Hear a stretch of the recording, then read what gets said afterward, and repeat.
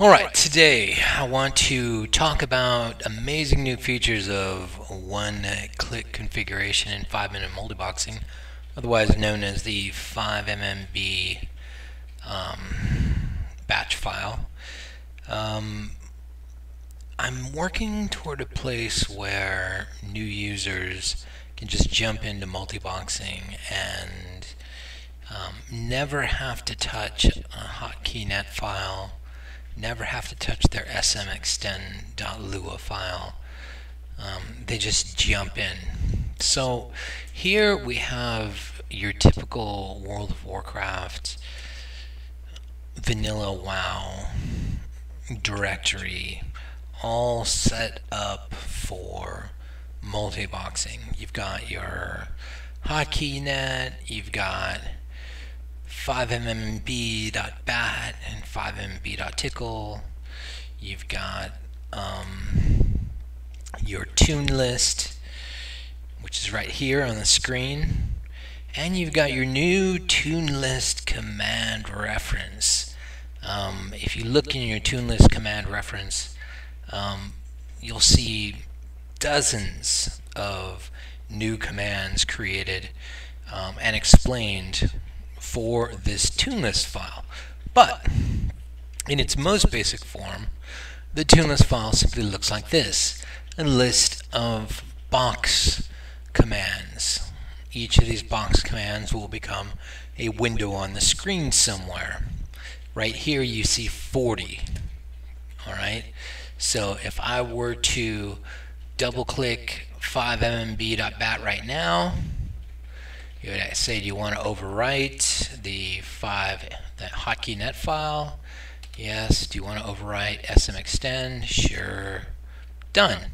I don't ask multiple questions anymore because everything that you need to know about about your setup now goes inside this tune list command file.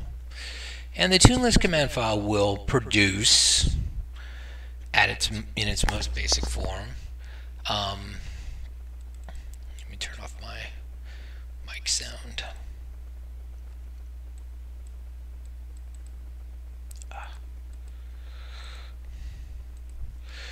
And the tune list command file will produce in its most basic form a hotkey.net.txt script that looks like this. And the thing you're looking for in your hotkey.net text script is simply all your windows defined and a Alt-Control-M RAID. It's just the default RAID that gets created. If you throw 20 lines in your tune list, it'll create a 20-line default RAID. If you throw 5 lines in your tune list, it'll create a 5-line Control-Alt-M RAID. If you throw 10 lines, it'll create a 10-line RAID. Right? We've got these integral sizes that we support: 5, 10, 20, and 40. And it'll create those sizes of RAIDs if you have that many lines. Now, if you have 30 tunes, it's going to shrug, and it's going to create a 40-man RAID with only 30 tunes. Right? There will only be 30 tunes in a 40-tune configuration. But that's not really what I want to talk about today. What I want to talk about today is the ability to create whatever RAIDs you want simply by adding RAID letters at the end of each line. So let's say I wanted to create a 5-man RAID with Eversmile my tank, and I wanted to make it RAID F. I want to throw Eversmile in it. I want to throw a Warlock in it. I want to throw a Great Healer, and we need a Mage. Let's put Ice Flows in it. Is that 5? 1, 2, 3, 4. That's only 4. Okay, well, let's put a Hunter in it. 5. Now when I click 5mmb.bat, something amazing happens. if we look in the hotkey in that text file that's created, we suddenly have an Alt-Control-M RAID. Yes, that's true. But we now have an Alt-Control-F RAID with only 5 boxes.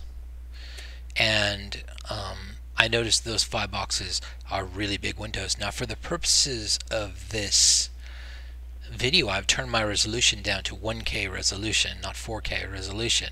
So clearly these windows are going to be too big, so I can't use that. So what I'm going to do is I'm going to go down here and I'm going to add monitor 1K. Okay, that monitors a new command. It's in the command reference. Double click it, hit yes, yes. HotkeyNet text file, scroll down, Control Alt F. Now the windows are much smaller. So if I do a Control Alt F, actually, you know what? I need to actually have HotkeyNet running and make sure HotkeyNet is. By the way, when you're finished running the scripts, you just close the windows. I leave the windows open so you can see what happened at the end of the script. I could close it if I wanted to. Okay, so now I'm running into this problem where I'm starting a HotkeyNet, but the last time it was running on a 4K monitor, so it spawns the window off in La La Land. So I'm going to delete the window location section of HKN settings.txt and try again. Alright, our script is loaded. Now if I hit Control Alt F,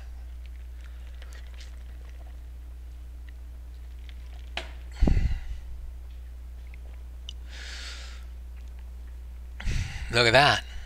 It's a 5-man RAID that I specified just by adding its RAID letter at the end of the window. Alright, what happened to all these other ones that didn't have any letter? Well, all those other ones that didn't have any letter got added to a default RAID, the M RAID. So you notice the M RAID now doesn't have, see, I added Eversmile, Brutaliar, and Cashme.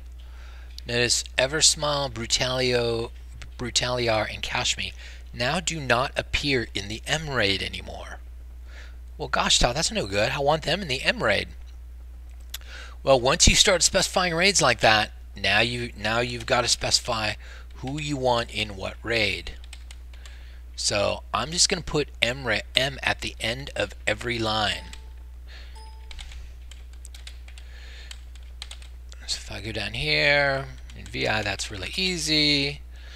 Substitute the last letter of the line with space M. Boom. Notice I still have F RAID, but I've added M to the end of every line. Alright, so let's run the batch file again. Yes, overwrite, yes, blah blah blah. And now we look at the HotkeyNet file. Is Eversmile back in the M RAID? Why, yes, he is. Eversmile's back in the M RAID. So let's make a 20-man RAID and see if that's handled properly on a 1K monitor. I don't know. I think so. I think I hash out 20-man properly. Let's make one and look.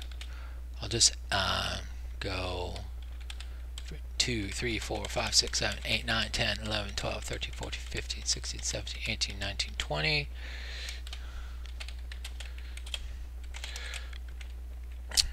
Call this Z. Oops, need a space.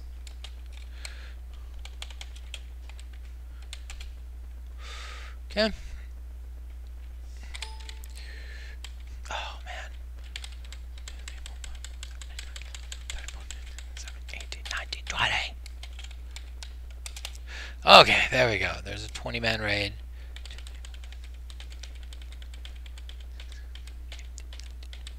Oh, that was 21. I thought it was 21. Let's take that off.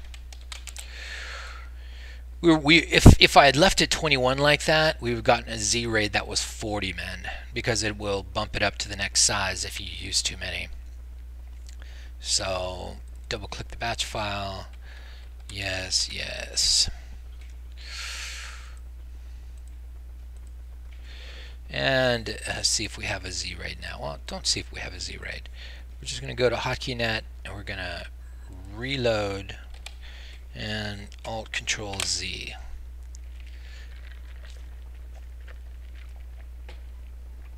Okay, so I handle a 20-man raid on a 1K monitor gracefully.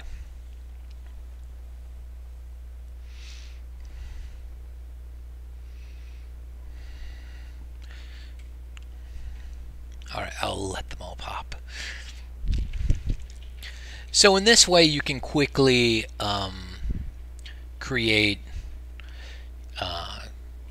raids of all different sizes and have them automatically configured on your screen when you're ready to click them. But it doesn't stop there.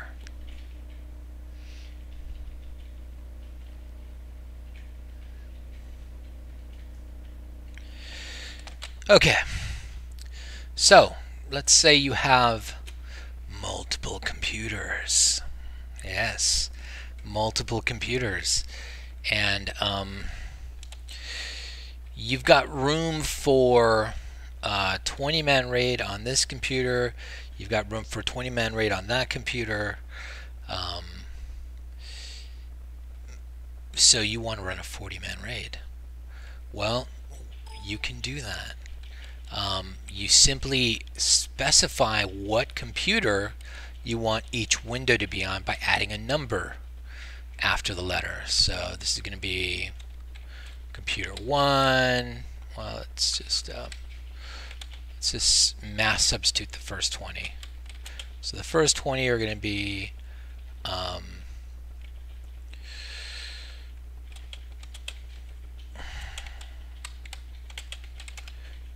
computer 1. Notice how I change all those M's to M1s. The second 20 are going to be on computer 2.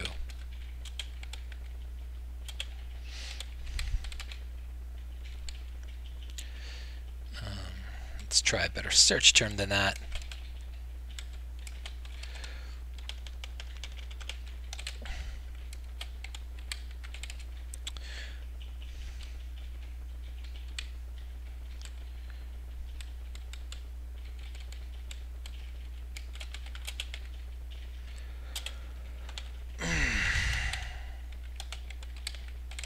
Okay, so the second 20 are going to be on computer 2. Now, you need to set this up the way you think it should be set up. What I normally do when I do something like this is I interleave the commands, and instead of using these box commands, what I'm going to do is go down here and use some box commands I've already set up.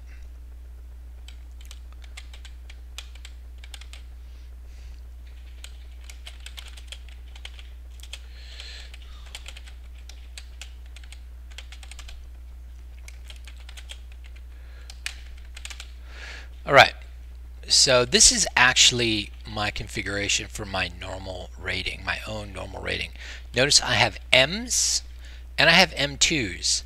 If you don't put a number next to a raid, it assumes you want it on the main computer. Alright, so it adds an implied 1 to it.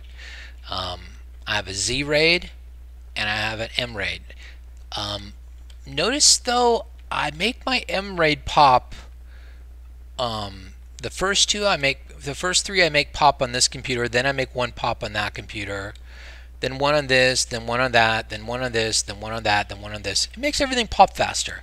When you're popping windows alternately, your computers configure themselves faster. So let's write this out. Double click our batch file.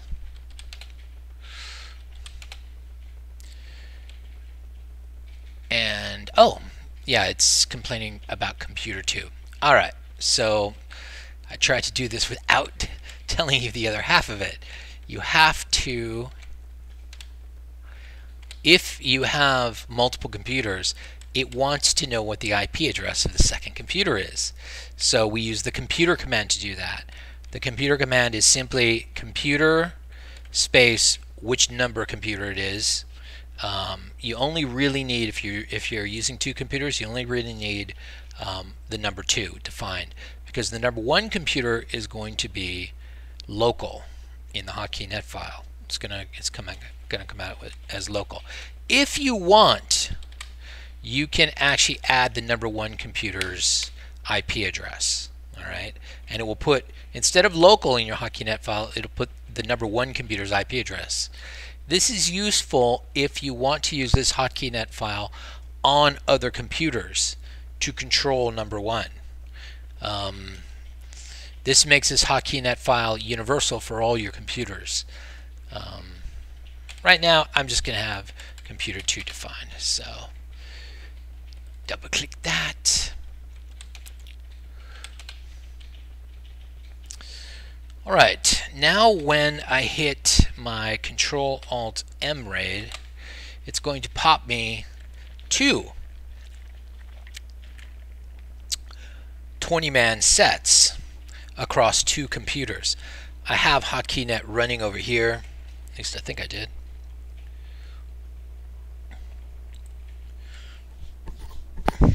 For all you know, it's running over there and popping Windows just fine. And now you've got hotkey.net running on 2 separate computers. So I'm actually going to stop it right now so that we don't have to wait for this to load completely. All right, and we need to talk about more commands.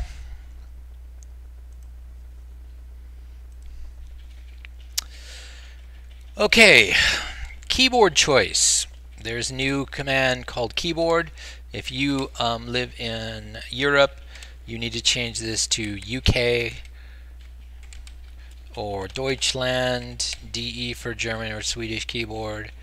And the only thing that changes is whether you are using OEM 5 or OEM 8 for your tilde key designation in your hotkey.net file. All right, we talked about monitor choices. Okay, RAID name.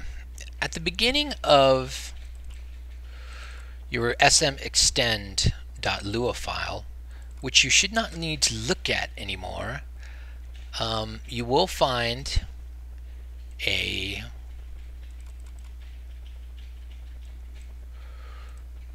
important variable for people who like to run 5-minute multiboxing raids together, and it is the RAID name. MB RAID, multibox, my RAID 1. All right. Well, that RAID name needs to be different for each multiboxer who's operating within the same RAID. So here you can define RAID name. So let's put RAID name Todd's RAID. Bomb follow.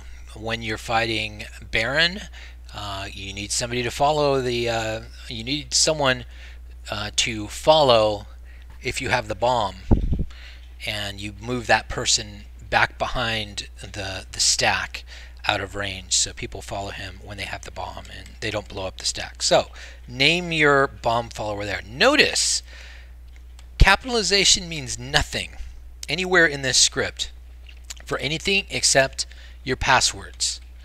Right? Your passwords are the only place where capitalization matters in this script all the way through it. Gaze follow. When you're fighting the Raptor boss, someone needs to stay behind, and members of your raid need to run back to that guy if they have threatening gaze. Dedicated healers. All right. If you have if you're in certain boss fights, like the first boss in AQ40, or that is not the first boss in AQ40, but Sentinel the Anubis Sentinel pulls in AQ40, or several bosses in Molten Core, you might want dedicated healers. Those are healers that match up to a tank, only heal that tank, and nobody else heals that tank. Alright, that's so they can go off by themselves and fight some raid mob while out of range of the rest of the raid. This is where you set that up. Normally, don't mess with dedicated healers unless you're really doing advanced raid boss content. Gold 2. So Gold 2 says whenever you get gold, it goes to this guy, with the exception of 35 gold. I think it's set to right now. So Eversmile, my main, whenever he's in a raid, all the gold funnels toward him when it's over 35 gold on a character. And if a character doesn't have 35 gold, Eversmile will give him enough gold to get him to 35 gold. BOE2.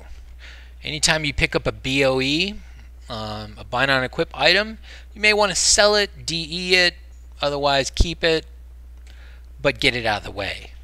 BOE2, the toon names you list will divide up those BOEs in their bags. Your main, who in my case is Eversmile, will pick up the BOE, and the next time you auto trade, when you hit the 1 key, those BOEs will move off toward whoever's collecting them. These are all called collectors. Item 2. You can put any item you want in item 2, and it will search for a pattern, that pattern of the item in the name, and move that item off toward that character. You don't need to use quotes unless there are spaces in the name, like Golden Pearl. You don't have to put quotes around player names. You don't have to get capitalization right. You don't even have to get capitalization right in the item list. So let's put our item 2s in. It's really important that you get your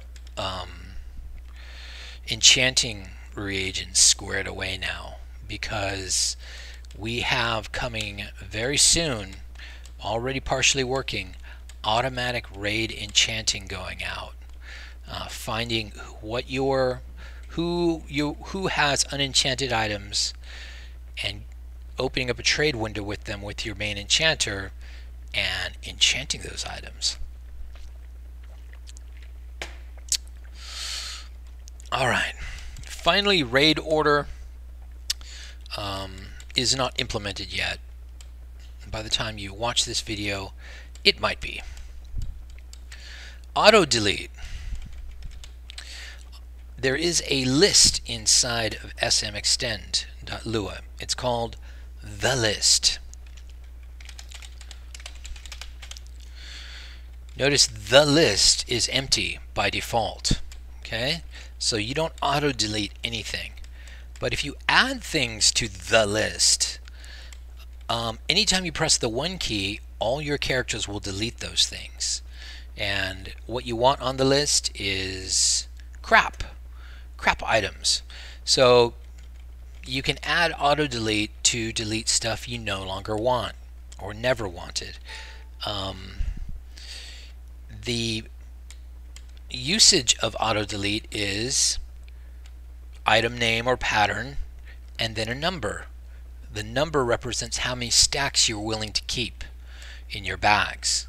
So if I said auto delete rune cloth, but you can keep 5 stacks, anything over 5 stacks delete, then I'd put a 5 there. Notice you can add as many auto deletes on one line as you want, or you can keep each auto delete on a separate line, which I like to do.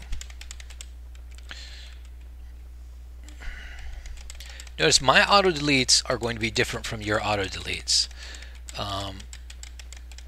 I don't have, for example, I don't have any desire to craft potions, so I delete, bruiseweed that drops from mobs here and there.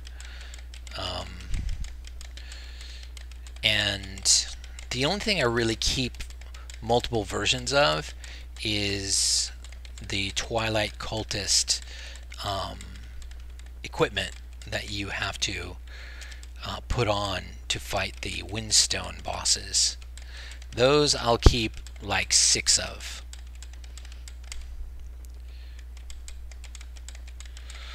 I notice I keep 1 powerful mojo.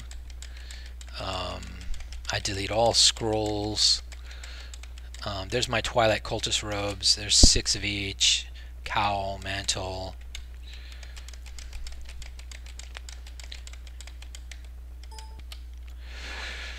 And so now we try. Yes, yes. And let's go look at our SM extend. See what the list says. Look, the list is now populated, and you didn't have to mess with square brackets. You didn't have to mess with quotation marks. You didn't have to mess with jack.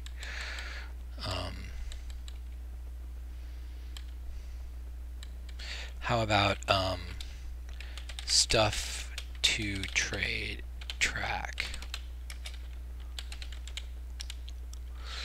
Okay, so here's your FSR stuff to track variable. You don't need to know where this is. You never need to look at it, but you notice it's set up with all the stuff that I put in my item to list. And you didn't have to do any of that. So that's it. That is the current state of 5-minute multiboxing.bat. Alright, the other thing I wanted to talk about is for you old hands who've been using 5-minute multiboxing for years and already know how their way around smextend.lua file and how to put their tunes in and everything. Well, maybe you don't want me to mess with your smextend.lua file, but that's because you don't want to grab all your tunes out of it. Well, I've given you a batch file just for that. It's called extract tunes. If you double click that, it will go into your World of Warcraft directory. Notice you're running all of this from your WoW directory. It'll go into your World of Warcraft directory and create a list of tunes on every server you play on as a template for your 5MMB batch file. So the list looks like this. It produces one of these box commands, and it will, instead of putting the role, it'll either know he's a tank, it'll know he's a healer from looking at the smextend file, or it'll say unknown. You have to change unknown to whatever you know his role to be. But you get your list of templates to start with, and you can now do the one-click configuration yourself, even if you're an old hand. So now when I hand you an smextend.lua file, you put it in super macro add-on directory, double click your 5mmb.batch file, and you're done. You've got the new release. It's as simple as that. That's it. That's the one-click system. I hope everybody starts using it. It does have some limitations that I'm quickly addressing, but there are advanced limitations like I have a 1K monitor over here, a 4K over here, a 1K over there. We'll work with all that. All right, we'll get every configuration everybody wants. We're going to support it in the one-click configuration. So, Hi, sweetie. Tanya's. Love you. And that's it. So let me know on Discord if you're using it. Let me know if it's working for you or what's not working, and we will fix it.